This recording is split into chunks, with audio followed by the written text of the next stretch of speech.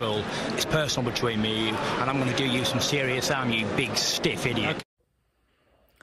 The untouchable True School Sports Empire proudly presents something the boxing game's been missing. Hey, what's going on? It's your boy BT, and I came here to talk some boxing with the thousands of True School Sports subscribers. Now, I wanted to talk about some additions that have been made to the Spence-Ugas undercard. You know, PBC and the fine folks over there, Al Heyman and company.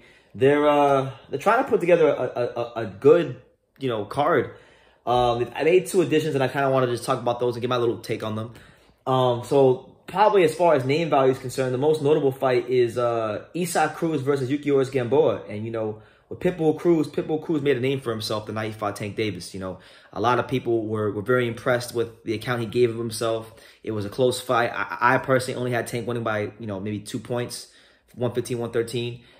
But Cruz did a good job. He showed himself to be defensively sound, an intelligent, aggressive fighter, and someone that comes to bring the pain. And he's gonna be fighting. He's gonna fight this fight. He's taking a step down because he's gonna be fighting a faded version. Some would say the corpse of Yordenis Ugas.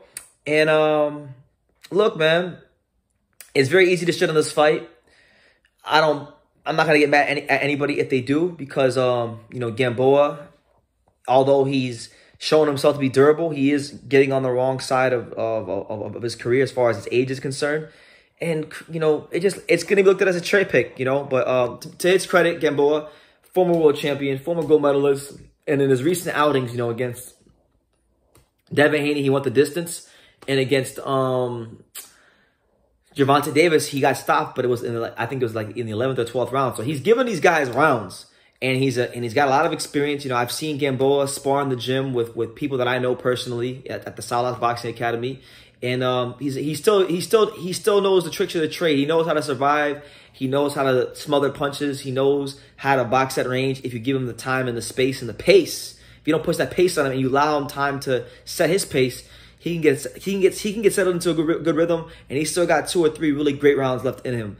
And I've seen that in the gym from him. I've seen that, we've seen that in a couple fights. So, not the worst fight in the world.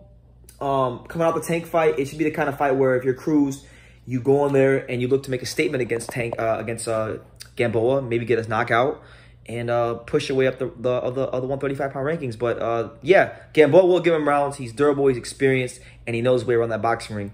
Those things can't be denied. Now that's a whatever fight. That's cool as far as the names go. But let me tell y'all something. The real fight that y'all need to really be paying attention to is on this card is Butaev versus Emmanuel Stanionis. This is going to be an absolute barn burner. These are two guys in the welterweight division that, a lot of times as boxing fans, we get caught up talking about Spence, Crawford, Ennis, Virgil Ortiz, them guys. But these guys, the Europeans, Stanionis being from Lithuania, Butaev being from Russia, these guys have been quietly marching their way up the rankings, turning in some good fights. Stanionis, or I should say Butaev, I actually had a chance to go to Butaev's last fight when he had fought Jamal James. And, man, a lot of people, Jamal James is not no bum welterweight. Jamal James is a good, solid top 15 caliber welterweight.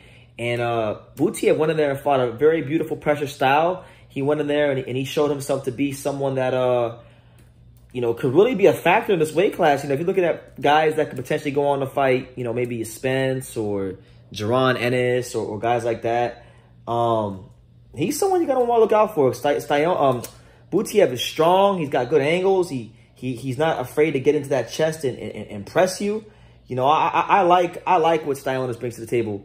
And, the way, seeing how he just dissected Jamal James in person was something to watch. So, yeah, Butaev's going to come to bring the fight.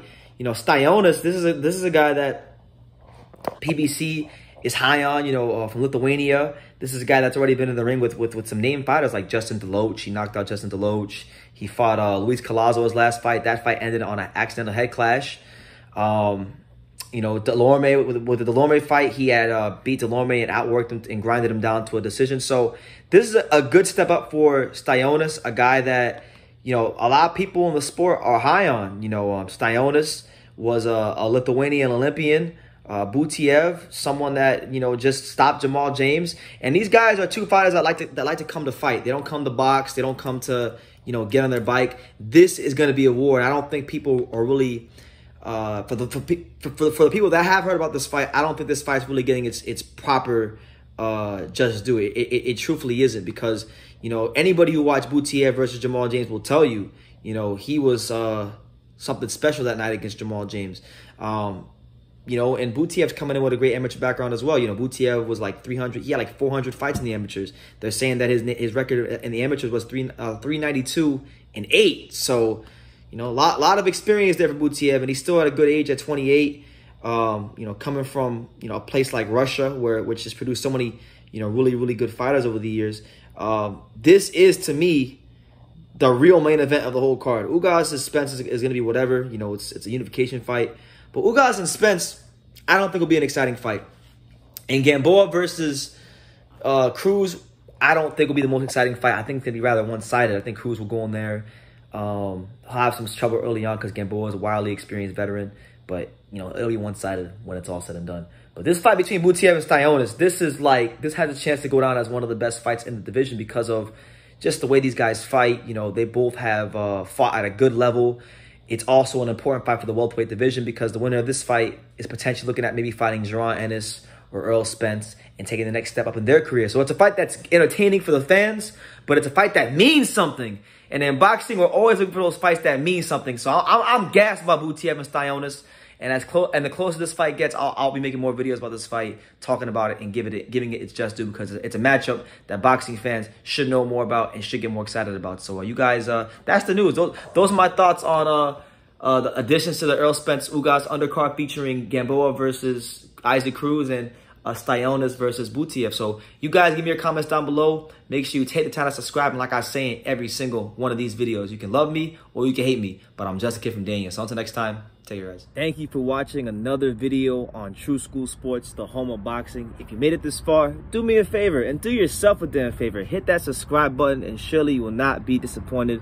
You know, True School Sports bringing you the latest and greatest, the untouchable, you know, boxing content, interviews, news videos, breakdowns, live fight reaction extravaganza. We've got a great community of people here, boxing fans all over the world, from America to the UK to Australia, and on and on and on. So join the empire today.